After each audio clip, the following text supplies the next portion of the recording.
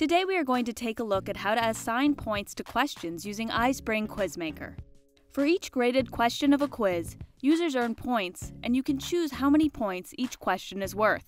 Let's start by looking at how to set universal default points for all of the questions. Select Properties, then Question Properties, and then look at the Scores section. Here you can set a score for all correct answers, a penalty for all incorrect answers, or even more flexible scoring settings that allow you to reduce the points after each attempt for questions with multiple attempts, and the ability to apply penalties for unanswered questions. These changes will be applied to all new questions, but if you already have some questions in your quiz, like I do, click Apply to All at the bottom of the window, and then make sure that the score is ticked, then Apply.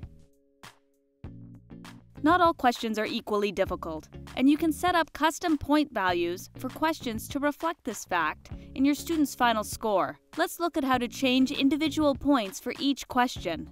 Select the question for which you want to adjust the score.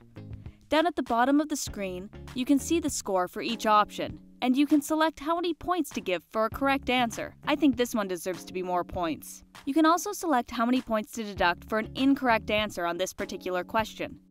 It's possible to go even further than this for some questions and choose specific marks for each answer.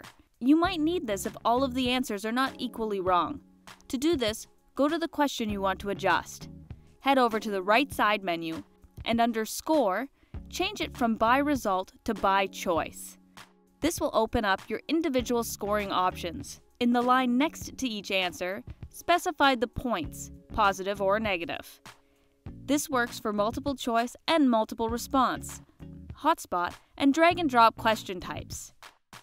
Also, if you allow users to submit more than one attempt for a question, you can deduct some extra points for each attempt. Specify the points to deduct in the Try Again area. Users will get 10 points for the first attempt and only 5 points, 10 minus 5, for second attempt. Okay, let's take a look at how this looks in the preview. Next question, we set up to have different scores for different answers.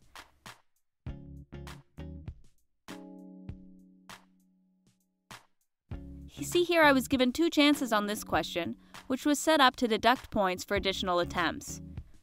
And that should be all you need to know to be able to assign points to questions in iSpring Quizmaker. Give it a shot!